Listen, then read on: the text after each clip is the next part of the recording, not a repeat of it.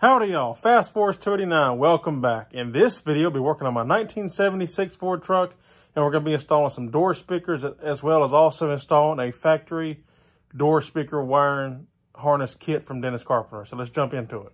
Okay, so I got the stuff laid out here on the hood to kind of give a good idea. Just I need something kind of big to work on. These hoods are massive, so I figured this would be a good little workbench, temporary, obviously. So this is your main harness here. This will plug into your radio, and then this goes out to the driver's side, and this will go out to the passenger side. Here's the part number on that wire there alone, if that's the only one you need. And the good thing about Dennis Carpenter is he sells each one of these wires individually, so you don't have to, it's not a complete kit. He's got a diagram to show you each wire and what it is, and he gives you the part number. But you can buy, if you have factory AM, FM radio in your truck already, you just need to replace a wire or two, you can just order that one wire instead of ordering all of it. So that's the main wire and harness kit. This one here, I don't know if we're going to need yet or not. I don't know if I'm going to use it yet or not, because I may, but there's the part number for it if you need it. But this is what would hook to the radio, and then you plug this into it. But what I may do is, because the two purples are ground, I might just cut this plug off and splice the grounds and the positives in to the actual wires that's hooked up to the retro sound radio that I have. But I'll figure that out once I get it installed and get it in there. The door speakers that go from the cab to the door, because this side goes toward the cab, this side goes to the door where the speakers will go. And there's the part number on that. And it doesn't matter, they're not size specific, they're the same left and right. You can see here, same exact thing. It's the same exact part number again, same wiring. And then this is what will go to your speaker here. So this will plug into this, obviously, and then this go down to your speaker. And there's the part number on that. And once again, not size specific, they're the same. So here's the other one just to show you, same part number. But there's the layout of that, and that's how it will look and how it goes into the truck. So now we got to get inside and start tearing things apart. Okay, so we got to remove the door panel, get this all taken apart so we can get in here to put the speaker in. But also we got to remove the dash, because I got to run my wiring harness up through here, wired into the radio and all that. Got to pull the glove box out. As you can see, I already started on that. So I got to pull the glove box out, pull the instrument cluster out, radio out, and pull the door panels off. So I'm going to go ahead and start with getting the door panel disassembled, and then we'll move on from there.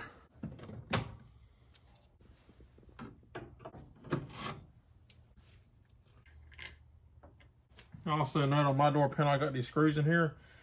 Usually there's clips on the back, but mine are broke, so these screws are just the only thing holding mine on.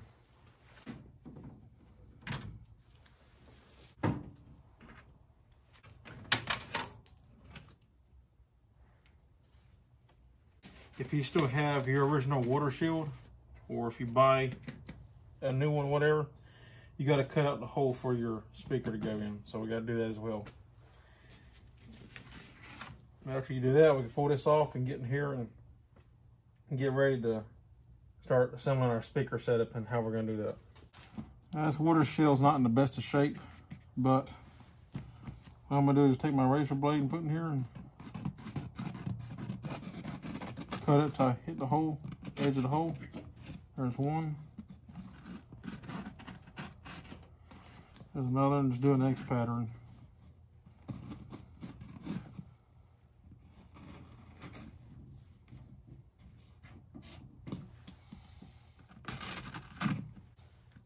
Then we kind of got to cut out where it's going to be,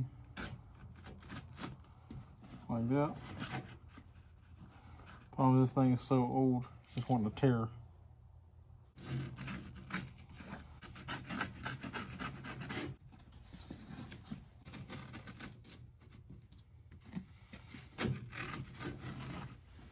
Okay, so this is the speaker that I'm going to be running. It's a Sony 6.5-inch speaker.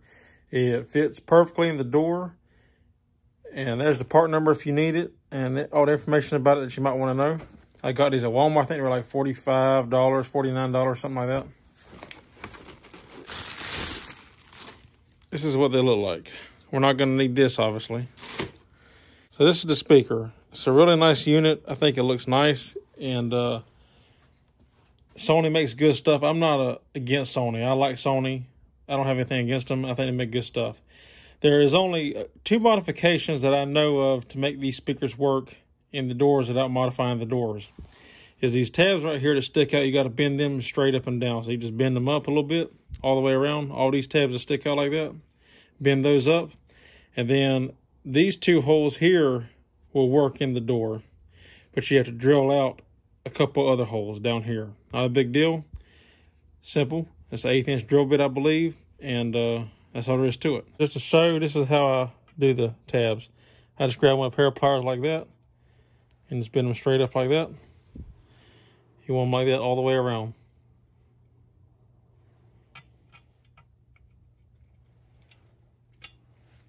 Once you got all the tabs bent up like that all the way around, you'll be good to go to the next step.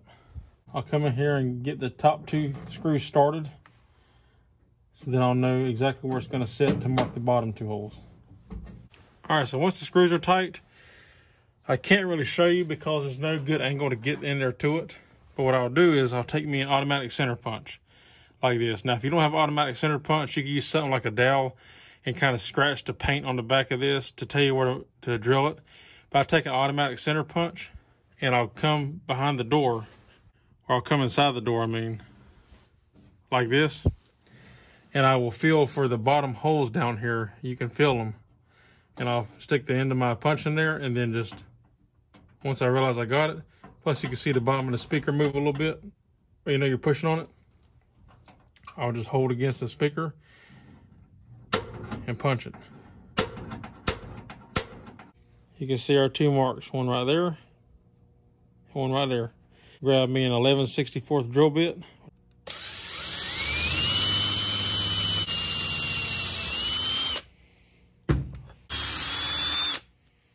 Another thing we'll be adding is some of these here. They're called a boom mat. I picked these up at AutoZone. There's the part number if you want it. All the information on it. And all this is going to do is going to just slide right in that hole. And this right here will protect the speaker. It'll make it waterproof, so if any water gets on it, won't get on the speaker. Insulates it, and also improves sound quality because it'll force the sound out into the cab instead of being echoed out inside the hollow door.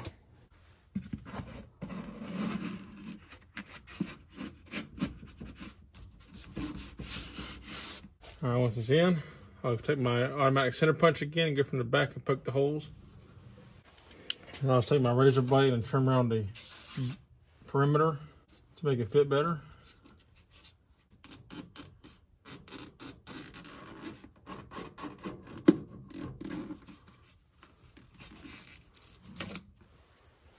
All right, so now with this installed, we got to have a hole to run our wires to hook our speaker to. So what I do is I grab my speaker and I set it up there to see where it's going to go. And you can see how my terminals are going to be on this side, closer to the end of the door, toward the front of the door.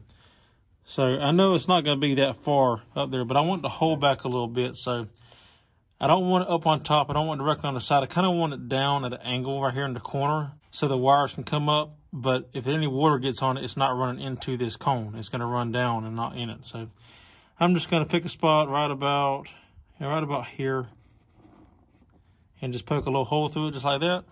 And now it's clean. And this right here will cause it not to keep tearing. If you cut it, if you put a slit in here, it could potentially just keep tearing, you know.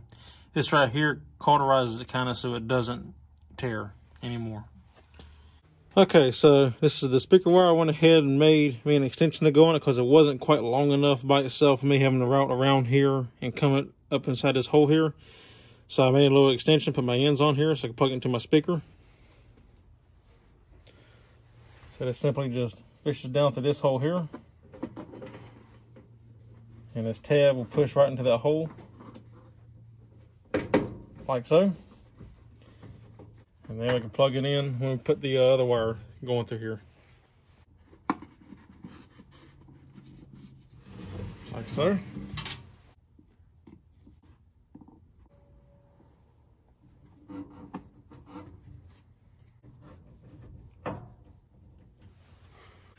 Okay, so now we got to drill a hole in the door here to run our factory harness through. Now the factory gives you an indentation right here in the center for the grommet. This is where the factory put it, so we're going to just drill that indentation out. Not these are spot welds. So right here in the center, you'll be able to feel it.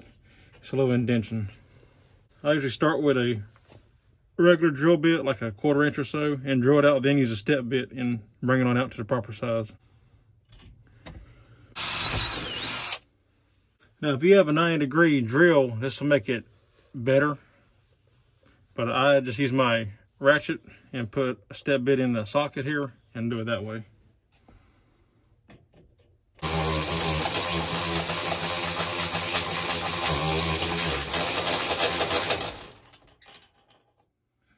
And for this hole here needs to be drilled out to an inch size hole. So what I'll do is I'll go in from the inside of the door now and finish bringing it out with this step bit from the inside, because there's not enough room to get in here to do it from this side. And I take a piece of tape and just mark on here my 1 inch mark.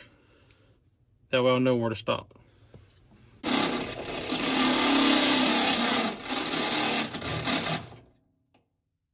And then you just want to take something like a round file and clean up the hole so you don't tear your new rubber grommet when you're putting it in.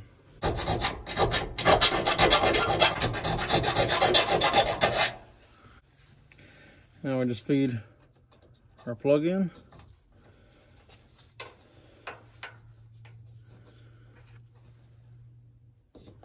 Push the grommet in, and it's going to be a tight fit, so you might have to go in from inside the door and work it a little bit too.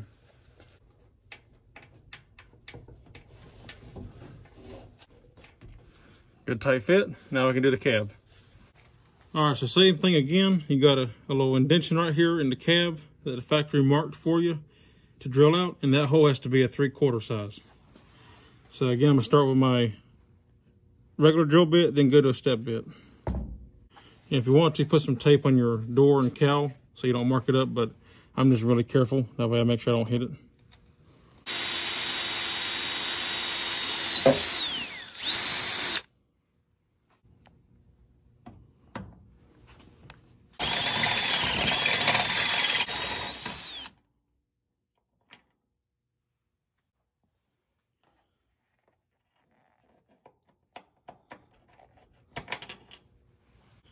And the same thing again, file the hole, and then we put the grommet in.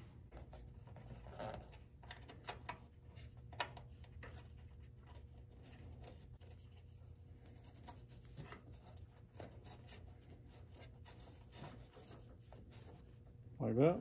Slide our grommet up into place and push it in. Another thing you can do if you have a little bit of problems with your grommets, put a little bit of like WD-40 or something on the seal to help it slide in easier. But generally, once you drill them out, they will just pop right in. Pretty easy. Just like that. All right, so once we got all that put in place now we're gonna just plug this right here up. It simply just plugs right into each other, just like it's supposed to.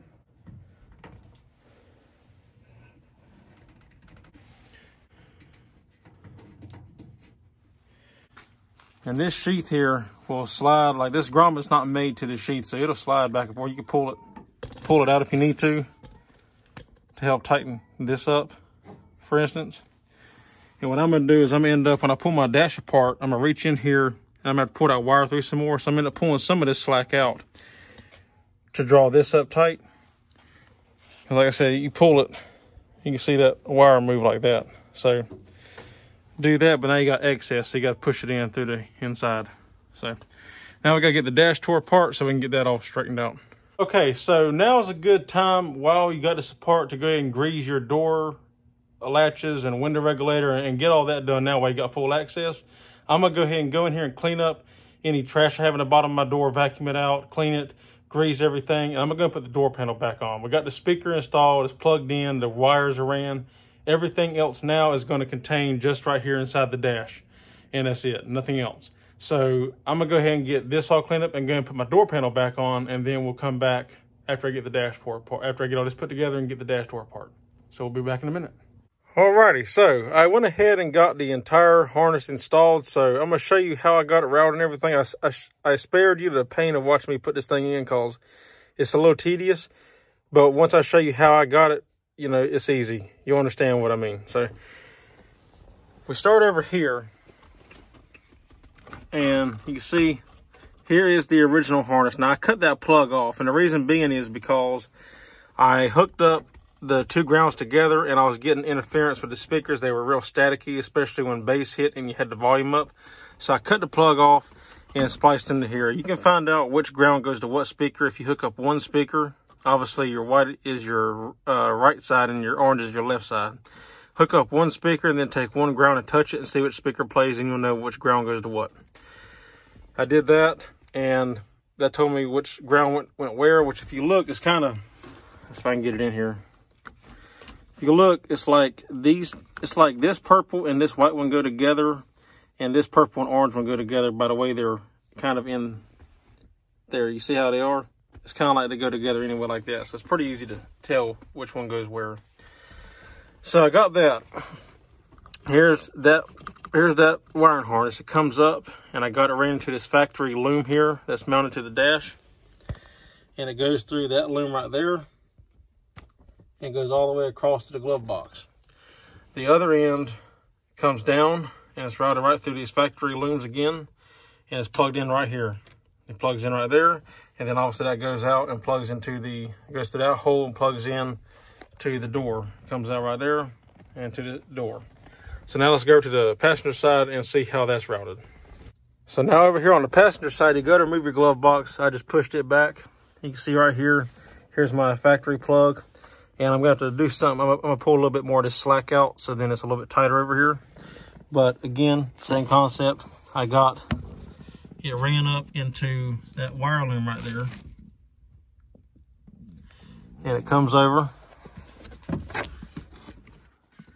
And again, it goes into that wire loom and runs across the above the ductwork and right there. So, and it's easy as that. And that's really all there is for that. And that's how you install it. You just plug it in, and now it's just a matter of putting all this back together.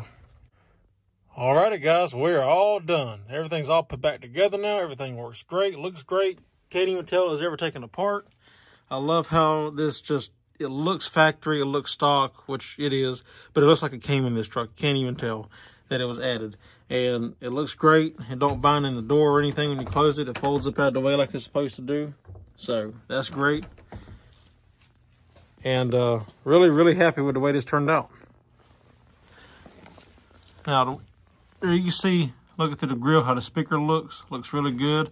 And these speakers just barely, I mean, just ever so slightly push out against this, but you can't really tell. Like, you put it up here, this is pretty much flat, and like I said, I got screws holding mine in, but it's pretty much flat to begin with. So if you have just regular clips holding yours on, it's not like it's going to push the door panel out. It'll be just fine.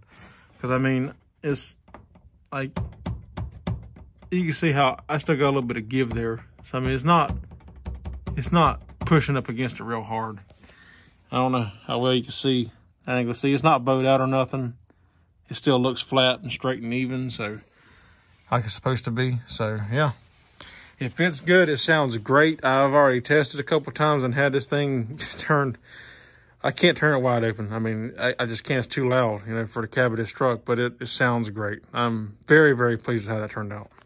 And here's that plug I cut out of there. You can see how I was talking about how the factory harness before the radio has the two ground wires, and then that, and then it only has the one ground wire over here. So yeah, I just cut it out. Tried it and it didn't work. Like I said, it has static in it, so I just cut it out. And another good thing to look at, without even having to test the speakers, these two go together, and then these two go together. So that's the easy way to tell right there. So that ground goes to this side, which would be your passenger side, and this ground goes to this side, which would be the driver's side. Alrighty guys, that's it. That's all there is for this one. It was a pretty simple install. I mean, working around having to drill those holes without pulling the doors off could be a little bit of a challenge, but if you do it the way I showed you, it's a breeze. There's no problem with it. Like, I had to figure out a way to work around it, like extend that step bed out for me so I could get to it, because my drill was hitting the cowl and the door. That's why I put that adapter piece on there and used the socket with that step bit, because it pushed it out further, kind of adding an extension to it, basically is all it is. So it worked good for me. That's all I had to do to make it work. And you see it worked fine. So 3/4 inch hole for the one in the cab, and then a 1 inch hole for the one in the door. So just remember that. And simple, easy install, and I'm very pleased with it. Shout out to Dennis Carpenter for another great product. Everything that they make is great. I've never really had any real issues with anything that they make. So again, I did have to cut that plug off, which I showed y'all that. And the only reason for that is, I'm guessing, cause the radios, like this retro sound radio, puts out more power than a stock radio and all. Back in the day, when you had just a stock AM, FM radio stereo that came in these trucks, 1 ground was probably enough, because they weren't high output speakers, they weren't high output radios, so it was fine. But now with this more high power output radio that I'm pushing, it's not like a drastic radio, but it puts out more than a stock radio. And then the speakers that I have, I guess it just needs the individual grounds. So, like I said, at first it would have static, real bad static. And I knew it was the front speakers causing it, because obviously I never had a problem before. But if I turned the radio all the way to the rear speakers and cut the front ones off, it went away. It was fine. So I just cut that plug off and ran the grounds separate, 1 ground for each side like it's supposed to be anyway. And now it's crystal clear, no popping, no static, no nothing. It's great, don't matter how high you turn it, no breakup, no nothing. So I'm very pleased with that. And also the speakers are very good. So if if you're interested to check the speakers out, like I said, they installed easily with only very light modification to the speaker. And there's nothing to it. So, and also this boom mats they made, I tell you what, it's nice because there's no rattling of the vibrations now metal to metal like you would if you just bolted the speaker in. And it also helps force more of the sound of your speaker out into the cab where it's supposed to be, instead of being echoed and lost inside the door. So definitely pick up some of those, and it's well worth the money. I think it was like, I don't even know, I want to say it's like $10 maybe, for those boom mats or whatever they call it, $10, $12, whatever. Cheap. Insurance is, it keeps it dry. So if you have leaking seals, the water don't get on the speaker and mess it up or nothing like that. It's simple install, easy. So anyway, not going to ramble on. Just want to show you that. I hope you all enjoyed it. And yeah, if you like the video, give me a thumbs up. If you're not subscribed, consider subscribing. I'd appreciate it. If you have any questions, comments, or concerns, leave them in the drop box down below and I'll get back to you as always. And that's all there is for this one. So until next time, I'll see you in the next one. Take care.